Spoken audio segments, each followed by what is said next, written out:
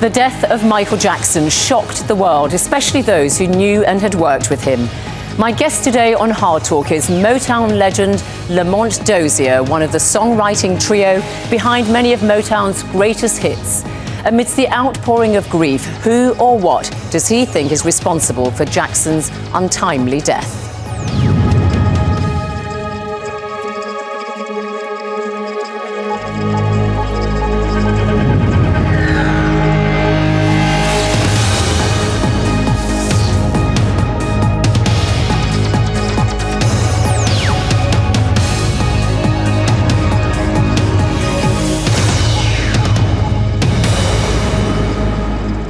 Lamont Dozier, welcome to Hard Talk. Thank you very much. Now, you knew Michael Jackson ever since he was a kid. How did you feel when you heard the news about his death? Well, I was really grief-stricken. It was quite a surprise. It was like being caught off guard with some bad news you just never want to hear. It was something sudden and penetrating and just awful. Michael, he and I go back a long ways to when he was a child, when I first met him. But he was, I don't know, there's so many different things you can say about Michael. He was an innovator. Sure. And he brought to us and gave to us a lot of things that we will be missing for a long time. Lamont Dozier, you said that it came as a surprise to you. Was it really a surprise when so many people, and even he admitted that he was a heavy user of prescription drugs? The family lawyer, Brian Oxman, said that he was addicted to prescription drugs. So should it really have come as such a surprise to you, his untimely death? You know, it's just really strange because I was never privy to any of those things that I'm hearing now. It's quite a surprise to me because Michael and I, when we were together, when we talked mostly about business and the nature of the business and where it was going, this was quite a shock to me because I just didn't feel that he was that type of guy. So it was a secret kept from me, an aside that maybe he didn't want me to see. Oh, really? It wasn't other people as well, but it wasn't common knowledge then, because I mean, obviously, newspaper reports had been very full of this kind of story for quite some time. You're saying it wasn't common knowledge there in LA? No, it was not a common knowledge at all. It was something that he kept to himself and a few other people, maybe the doctors that he had prescribed certain things. I couldn't say, but it was something that he kept well hidden.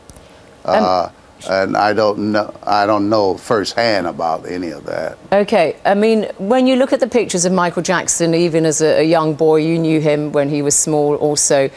Do you think there was a vulnerable air about him? I mean, subsequently we knew about the abuse allegations he made against his father, Joe Jackson. Do you think, in a sense, there was always a slightly tragic air about Michael Jackson? Oh, yes. I mean, you know, the way he was brought up under a strict disciplinarian, and it was something that, I mean, it's weird, but I was sort of brought up the same way. By a strict disciplinarian who ruled with sort of an iron fist in a sort of a way, but it was but that was the way he was brought up. So I understand what he was going through in that situation. Just as the media followed his life in minute detail, and now, obviously, they are covering his death in a great deal of detail also, do you think he really paid a very high price for the considerable fame he had? Oh, absolutely. It was something he enjoyed immensely, but when you have to deal with no privacy and being constantly accosted by people who either meant well or meant you no good at all. Being surrounded with that type of atmosphere is heavy, and it weighs on your mind as well as your body and your spirit. But why do you think it affected him so much? Because, I mean, there are lots of other big stars at Motown as well. I mean, you had Smokey Robinson, you had the Supremes. There are other big stars there too. Yeah, well, you know, Michael was very sensitive, very vulnerable, and very timid in a way. And he kept his feelings tucked in. And he just felt like, what can I call him, a man-child, that a lot of people say that he was.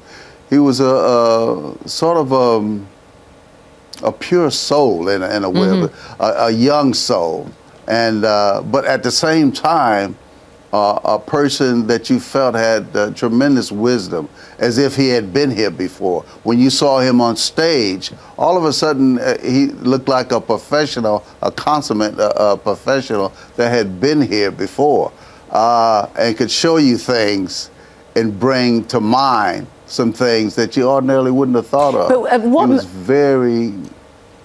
I was going to say, yes. What made him such a big star in your view? Because you were at Motown for many years, writing hit after hit with the brothers Holland, Brian and Eddie, for the Supremes, right, and the Temptations, the Four Tops.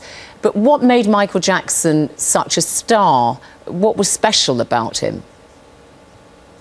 You know, he was driven, first of all, and he had a work ethic that was superior to most people. A lot of people don't want to work that hard. Michael insists on working that hard. His work ethic was, just tremendous. Somebody that would rehearse over and over and over until he felt satisfied with himself. But at the same time, he never was satisfied. And like I am, and most people that have been in this business for a long time, you're constantly trying to improve yourself, trying to make yourself better. Do you think that's what he was constantly always doing? And if he drove himself so hard, yes, do you think he was burnt out? Because, I mean, he hadn't had a hit in the United Kingdom or the US for about 12, 15 years. He'd not given any live concerts for 10 years. I mean, the best was really behind him. Well, you know, he was constantly reaching out and looking for different avenues of expression, if you will. I mean, he was always looking for, he was working with hip-hoppers and trying to find a new voice, a new direction for himself. He was always looking, trying to look for, like I said, different types of expression to bring back, to insert into his music. Do you think that those around him perhaps should have taken better care of him? I mean, even now we're hearing newspaper reports that as he was rehearsing for these 50 concerts coming up in London, that he was dripping in sweat and in absolute pain after he had rehearsed some of the numbers. I mean, did he push himself too far? And those around him, did they allow him to push himself too far? You know, when Michael wanted to do something, it's like, how do you protect a person from himself? You know, when he's brought up this way, with this determination to win, you can't tell a person with that type of attitude and drive what he should do or what he should not do. And that's it's a very hard thing to do. And people around him, I'm sure, made comments and said, Michael, why don't you do this and that? But it still wouldn't have mattered. Michael was going to do what he wanted to do because, you know, he knew what he wanted to do for himself and what he needed to do to push himself.